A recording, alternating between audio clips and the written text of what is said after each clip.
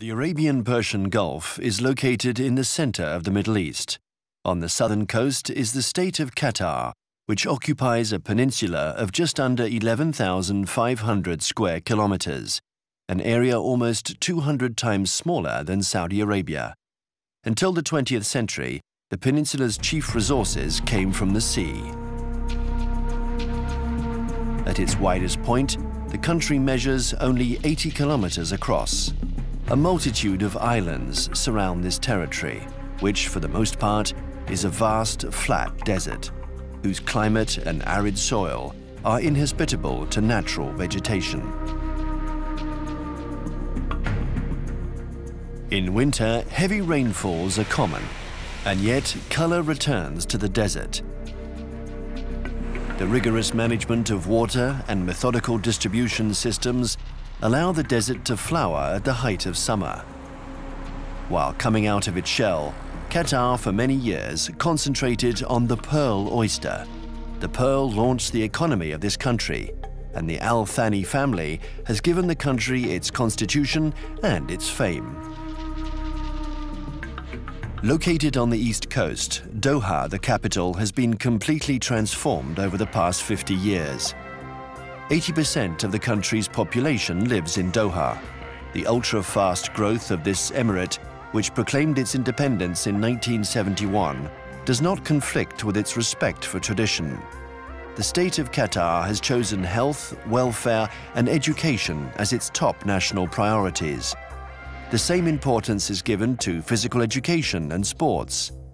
The country's high aims in this area are reflected by the number of international sporting events which are hosted here.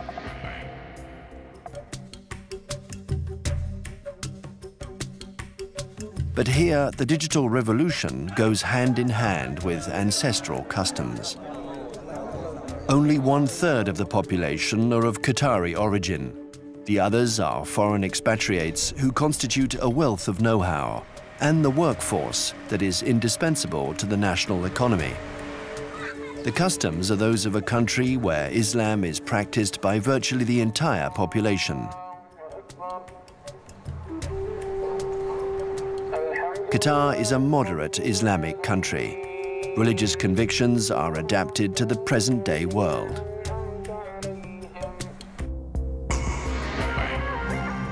Integrating housing with the environment reveals the same sense of adaptation. For centuries, the nomadic tribes learned to live in a hostile environment. Once they became settled, the nomads still based their idea of home on the tent. As a shelter from the wind, sand, and sun, there was no better protection.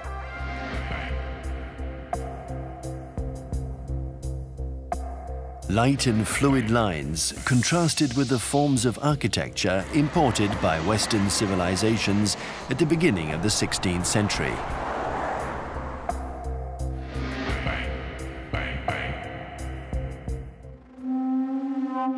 The country ignited considerable foreign commercial interest in the mid-20th century. The wealth obtained from pearl fishing was not all that people had their eye on. A new pearl had arisen from the soil, representing a veritable treasure trove, the third largest natural gas reserve in the world. The gas and oil furnish 85% of export income. They also supply the power to produce electricity.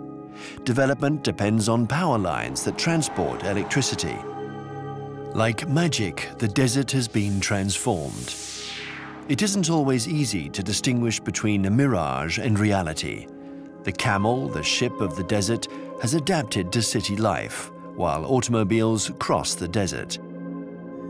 Qatar is traveling through time in massive strides. Over 1,000 years of history are behind its great march toward the future.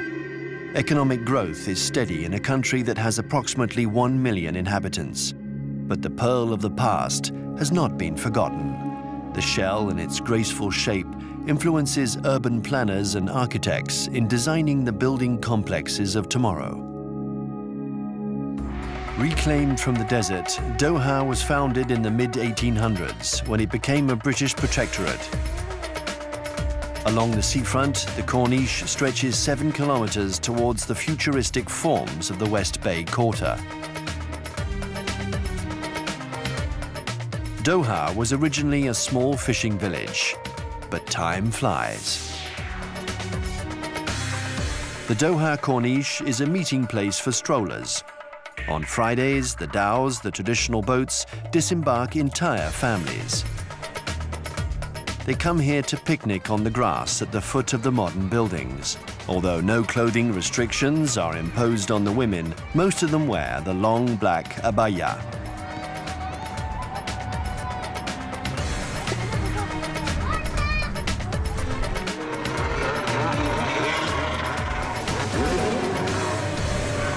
At the edge of West Bay, the first architects had already proven their sense of originality.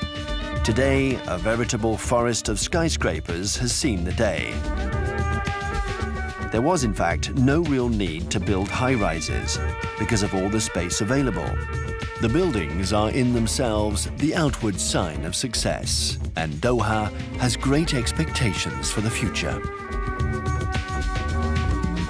An architecture without constraints has led to the fusion between tradition and modernity. Ibrahim Jeda, architect. The sky is really your limit here in Qatar as an architect. In a lot of places in Europe and in the West, you are very much limited to the surrounding buildings. Here, the sky is your limit in terms of style, height, function, and there is usually daring ideas here in Qatar.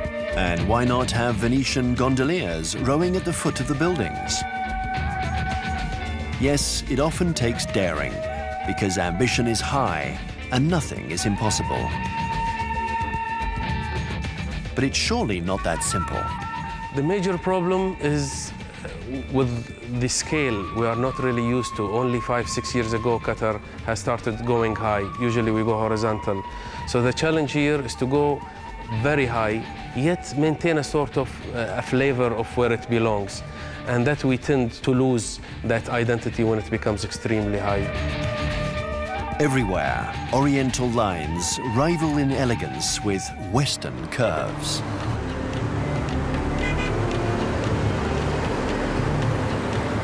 The flourishing economy of the state of Qatar rests on solid ground. The government has chosen to diversify its resources by turning the capital into an important financial center. For example, Hamar Al-Kabir Street is where all the banks are, where everything tends to turn the color of gold, even the pearls.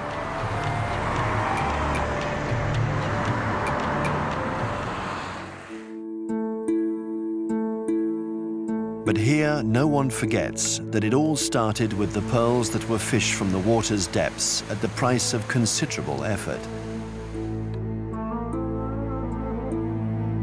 It is also impossible to ignore the Islamic influence. It is the axis around which Qatar winds. The spiral of the minaret follows the path of a world in movement. All the components of traditional society remain ever present, but are updated. The architecture of the Museum of Islamic Arts is a good example of this. Its subtle play on cubes was conceived by the creator of the Louvre Pyramid, the American architect Liu Ming-pei. Madame Sabia Al-Kamir is curator of the museum. When asked to design the Museum of Islamic Art in Doha, Ayampei embarked on a long journey throughout the Islamic world. He was looking for the essence of Islamic architecture. And that journey went from North Africa to Iraq to Egypt, everywhere in the Middle East. And really what Pei did is taking Islamic architecture, the root of tradition, to modernity. The objects that are exhibited here come from 3 continents. They span 13 centuries of a brilliant civilization. They range from pottery, glass, metalwork, carpets, basically from earthenware to silk, and from Cordoba in Spain to Samarkand in Central Asia. It's a wide geographical area, and it is from the 7th century when Islam came to nowadays. Very close to the museum and in the shadow of the skyscrapers is a boatyard out of time, where the dhows are built according to the ancient techniques. The dhow is a commonly used boat in the Indian Ocean. and particularly along the Gulf coasts. They are usually built out of teak, a wood that does not rot.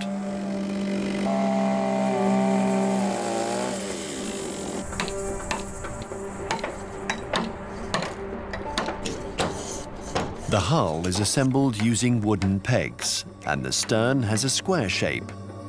One of the properties of teak is to harden after it's wet.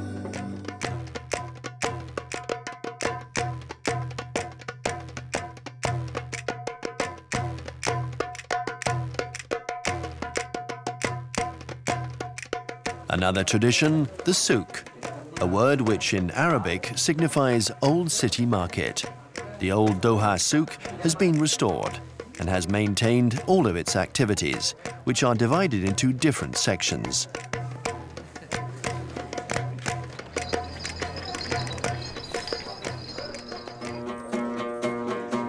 Traditional musical instruments, preparation of the traditional bread,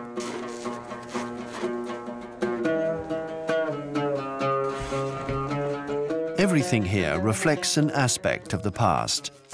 Inside the souk, jewels, gems and precious metals have been crafted by Qatari jewelers for generations. Early on, artisans had prime material available here, which was highly prized the world over, natural pearls. Today, the pearls are imported.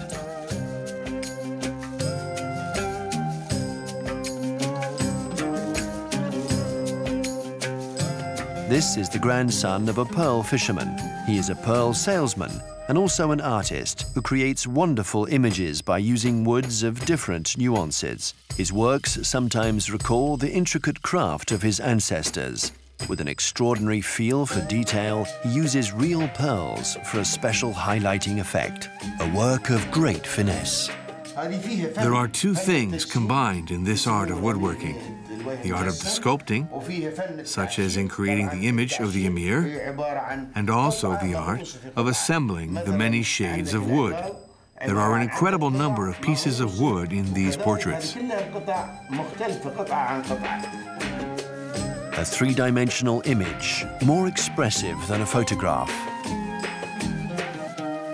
In the fruit and vegetable souk, it is surprising to see such a variety of produce and colors, especially considering the limited possibility of agriculture in Qatar. That's why most of the produce in the stalls arrives from all over the world.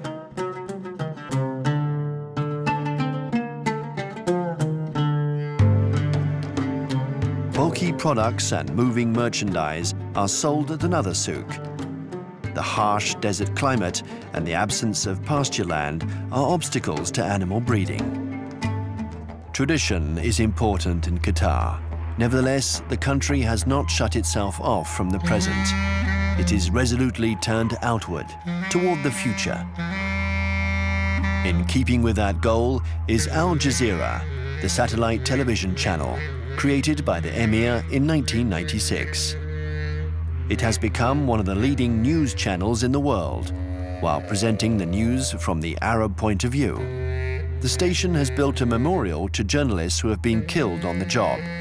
The Freedom Wall is a reminder of their dedication to the profession and of the risks involved. A museum has been created with a number of personal items that belong to journalists employed by the channel and who died while covering the news.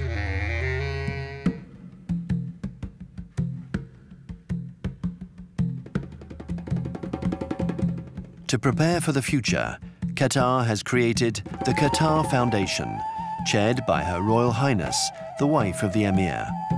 Considerable funds have been invested to help all of the Qatari people meet the challenges that await them. By keeping to the lines of traditional architecture, but also by calling upon the masters of contemporary architecture, an immense complex has been built, Education City.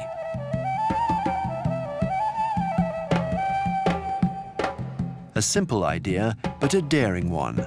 To found a campus not by establishing one university, but by grouping several of the best universities in the world on the same site. The astronomical scale of investment, the state-of-the-art techniques, and top professors recruited throughout the world have rapidly given international renown to this achievement. The size of the projects that have been endowed by the Qatar Foundation is in keeping with the measure of its ambitions. The new convention center will be the largest in all the Middle East. The palm trees are wondering where their desert went. Qatar created monumental plans for the Al Khalifa Stadium. With state-of-the-art sports architecture design, a 320-meter high tower in the shape of a flame dominates the city of sports. Organizing high-level sporting events has made Qatar famous worldwide, but first the desert had to be conquered. The Doha Golf Club organizes the Qatar Masters. The feat is remarkable, since the 18-hole course calls for ducks in the middle of the desert and among the cactus plants. The grass here is such a luxury, one would think the golf balls are pearls.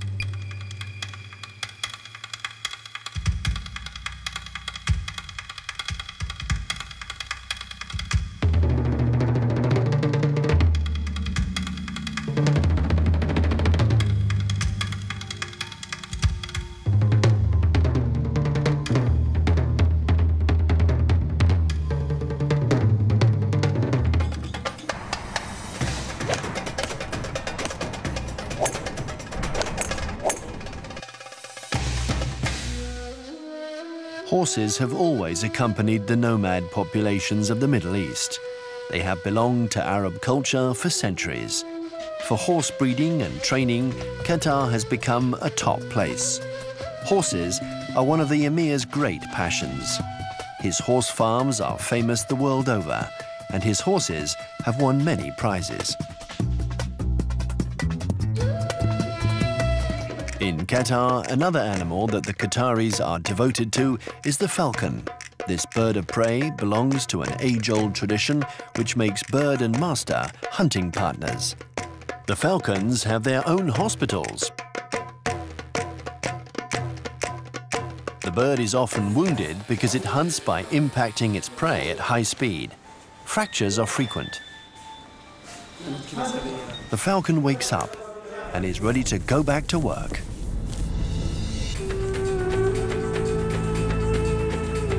We're all set for a hunting expedition in the desert.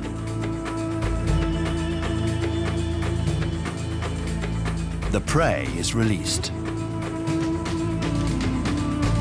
The falcon takes off.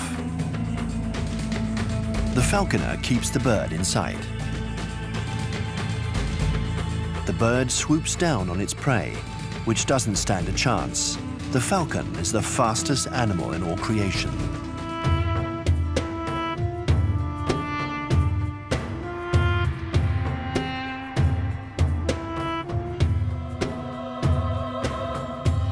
Heading west across the desert, we see familiar silhouettes, another animal that is traditionally present. On the horizon, a tent camp has been set up in the Bedouin style.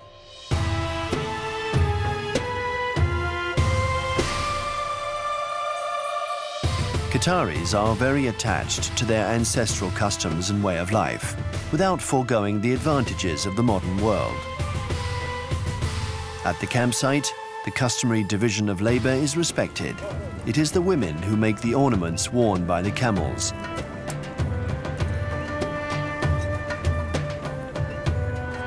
They also prepare the awamats, or fritters, and other traditional dishes.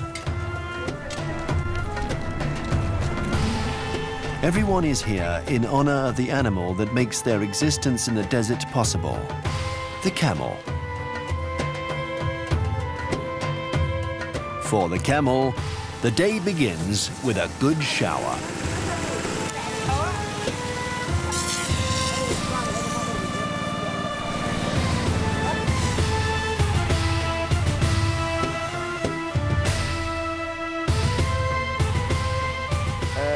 Lots of people like camels. For me, they're my hobby.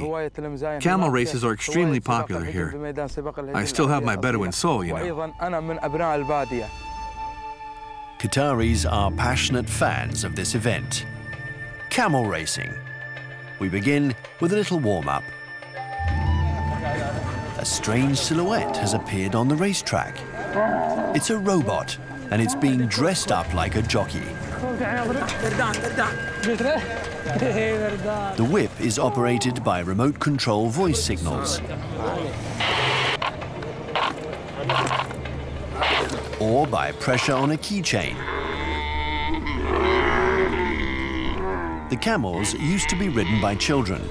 Qataris were the first to adopt the use of robotic jockeys. Ever since, all the jockeys weigh exactly the same. As starting time draws closer, the camels must line up in the direction of the race. And there are no exceptions to this rule. Everything is soon taken care of.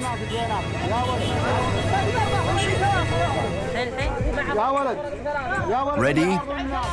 Go! The camels are off, accompanied by a group of cars. The track is bordered by 2 lanes, used by the camel owners to drive alongside the race, piloting their SUVs as well as their riders.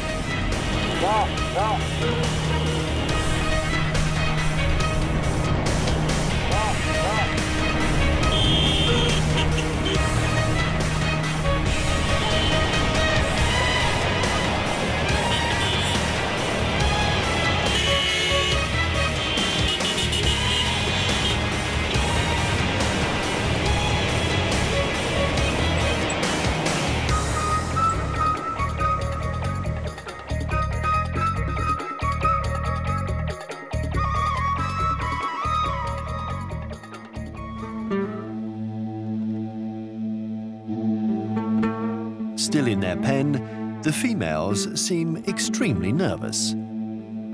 They've had their hair done. They're wearing their best attire. What is going on? A jury of experts is about to judge which one is the prettiest.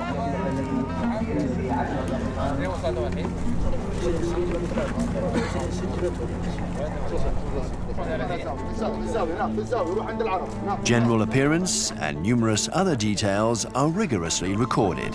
In a beauty contest, everything must be official.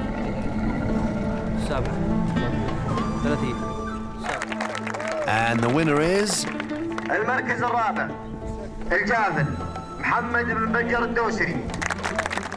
A new star is born, and the contest ends with dancing and singing.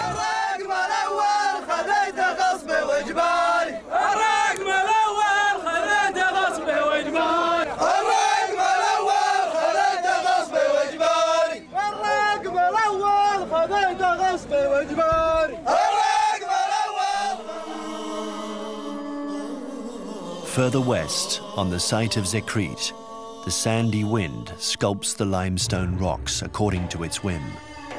In the play of shadows, the shapes are constantly changing. Here also, there is no limit to creativity.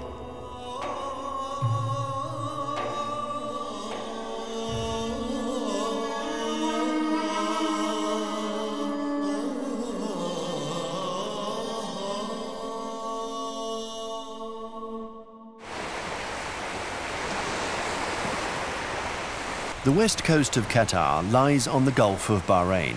The large beaches could certainly accommodate a lot of sunbathers, but activity here is limited to the exploitation of oil.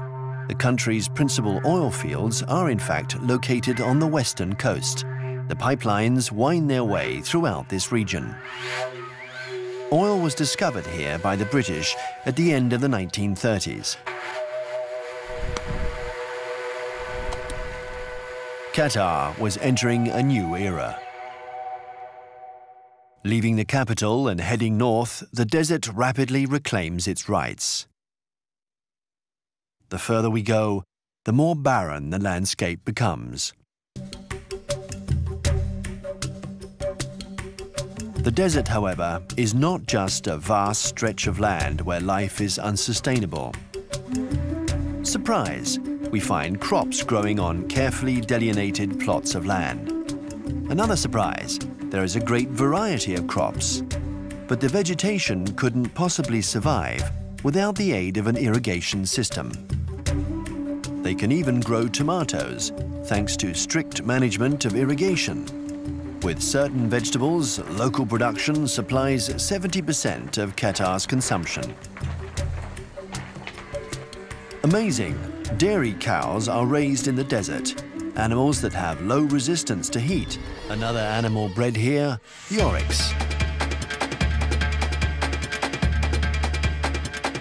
This animal, which is emblematic to Qatar, once thrived in the wild in this region, but came very close to extinction.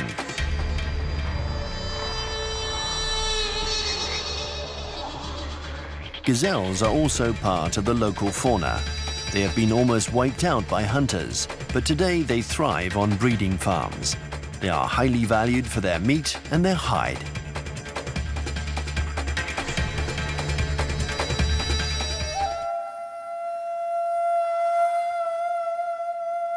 Further north, the desert road nears the sea. The towns face towards the Gulf, and their survival depends on it. The dhows are not used as pleasure boats, but as fishing boats.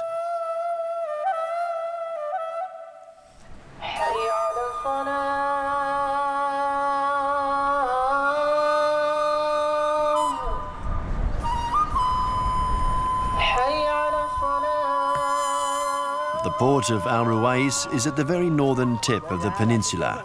Fishing is one of the traditional activities of Qatar. Today, those who make a living as fishermen are immigrant workers. The Al Zubarah fort was built in 1938 to guard against the dangers that came from the sea. At the time, Qatar was responding to the fortifications built in Bahrain. The region was already a hub of heavy commercial traffic. Munir Taha is an archaeologist. During the 18th and 19th century, Zubarah was a trade center for the whole Arabian Gulf area. It was connected to the Basra from the north, Oman from the south, and from there go to East Africa, to the west, and to the east, to the Indus Valley, up to China. On display inside the fort are objects found in the area during archaeological digs of the ruins. The city used to be a thriving trade center. There is an important port in Zubarah, also mentioned in the historical books. And Zubarah also was famous in pearling industry. The pearls were exported to many countries. Zubarah was an international port which you can use any sort of currency. The city of Zubarah, protected by its ramparts as early as the 18th century, was ideally located. The importance of this site proves that the country's outward-looking orientation is not just recent history. Traveling south, Saudi Arabia is only 75 kilometers away. Immediately leaving the capital behind us is a region southwards where the law of the desert prevails. There will be no obstacles on the road other than immense sand dunes. Only the seacoast brings the desert to an end.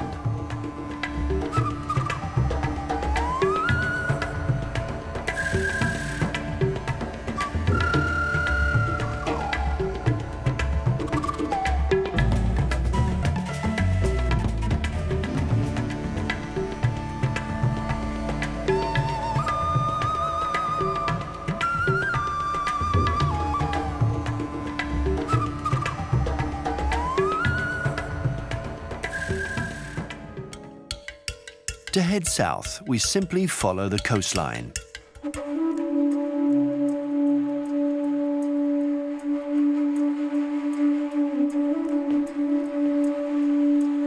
An unexpected oasis appears between desert and sea.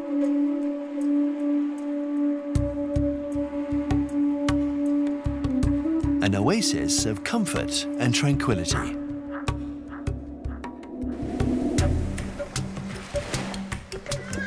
But suddenly, Bedouin horsemen appear in full regalia.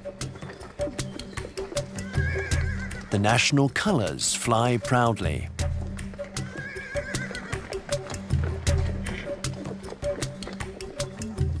Unexpected luncheon on the grass and young sports fans who let us in on what's going on.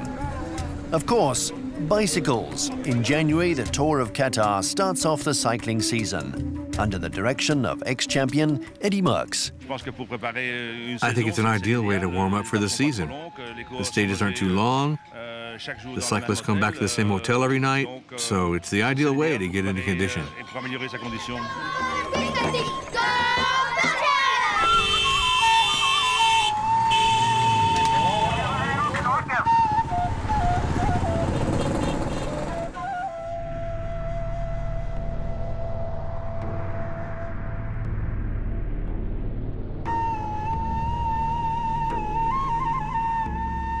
This is the only place in the country where the landscape seems to undulate. It's because of the Barkhans, the crescent-shaped sand dunes. Tracks, silhouettes, shapes. Sand duning in 4x4s has become a favorite pastime of the Qataris.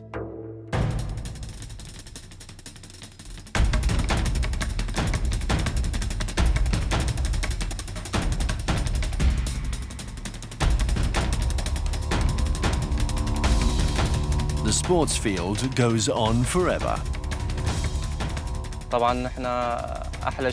What's really interesting is finding dunes no one has ever driven on before, finding new terrain. It's a real hobby, you know?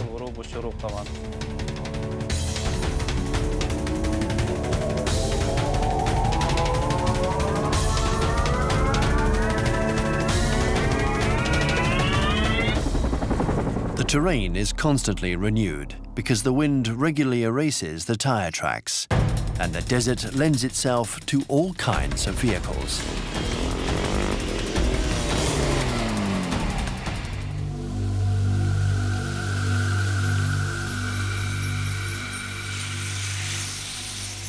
The southern coast takes us to a channel that leads to a small inland sea. On the other side, Saudi Arabia.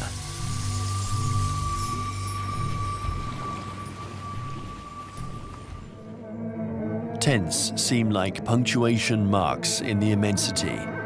For several hours or several days, Qataris come to commune with the desert. It's a way of returning to their origins, which doesn't mean leaving the modern world behind.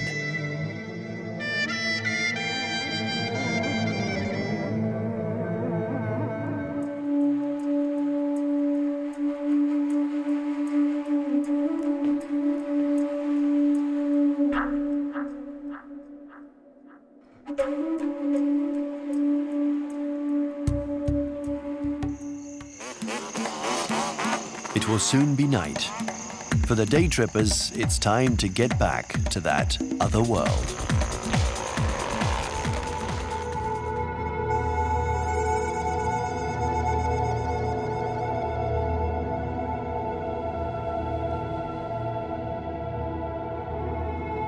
The moon illuminates Doha, lighting up rows of pearls. The desert has retreated, but the boundaries, both modern and traditional, are still there. The house lit up like a tent for the celebration. Ancestral customs taking place at the foot of the skyscrapers. The mosque is a landmark in the night. It's a wedding feast. The guests present their compliments. The men gather in one area, the women in another. The coffee pots are heated just as they are in the desert. Incense is still used as a sign of welcome, along with dates. In the very heart of the modern city, tradition goes hand in hand with the present. Pearls of light bring on the traditional dances. a Bedouin dance reserved for very special occasions, the sword dance.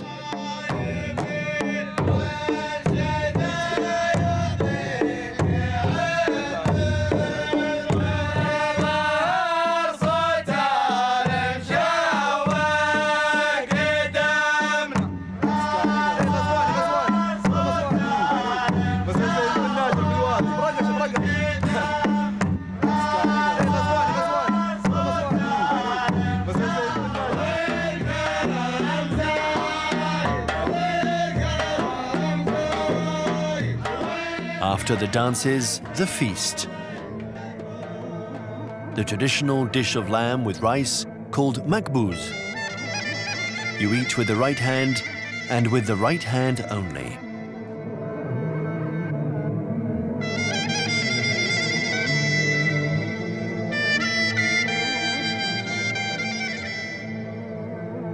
Tomorrow, a new life begins for the bridegroom. In the shade or in the light, Qatar is in the process of meeting the challenge, reconciling identity with modernity. As in a waking dream, the country emerges straight from the desert, from tent to skyscraper, with almost no transition in between. It has raced into a new age. You have to rub your eyes to believe what you're seeing. To Arab poets of ages past, pearls were teardrops of the moon. The pearls of today have brought overwhelming change to the life of Qataris, but not to their essential values. They have become the pearls of the future.